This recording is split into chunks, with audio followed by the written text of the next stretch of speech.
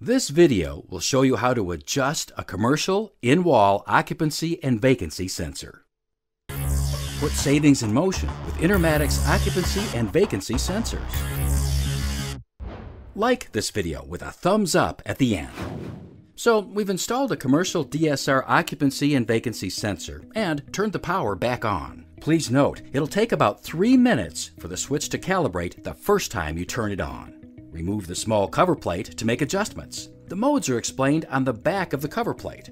The DSR model has a user-selectable auto, occupancy, or vacancy mode.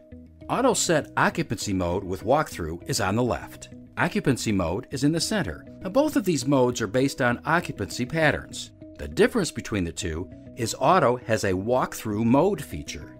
On the right is vacancy mode. And this setting is for manual on and automatic off after a set time delay.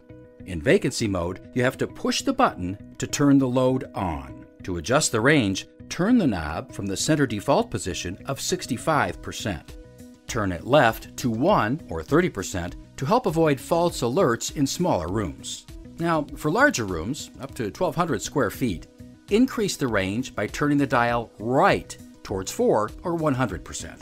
Walk around the room to test the time delay. Use the knob on the left to adjust in any increment from 15 seconds up to 30 minutes. Press the button to manually turn on or off the light in any mode.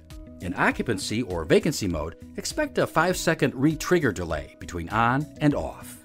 If the button is pressed repeatedly, there will be a time delay while the switch recharges. Well, thanks for watching today's iTip. You can post comments or ask a question below. Please like it and click on the red button to become a subscriber.